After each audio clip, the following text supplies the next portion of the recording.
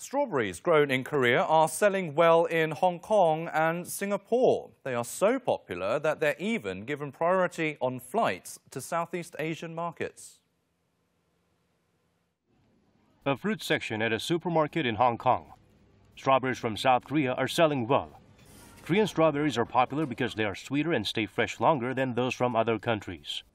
Korea sold strawberries worth more than 60 billion won in overseas markets in 2020 alone. Their popularity in Hong Kong and Singapore is skyrocketing.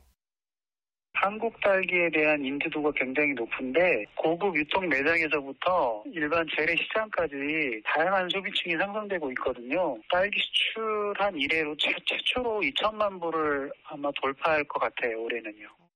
Farmers try to maintain the high quality of Korean strawberries by differentiating the use of fertilizers, pesticides, and even packaging specifications by nations.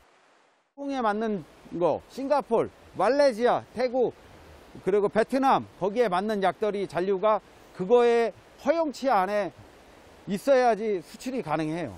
새로운 농약이 있다 그러면 안 돼요. Strawberries are softer than other fruits, so rapid transport is a must to maintain freshness.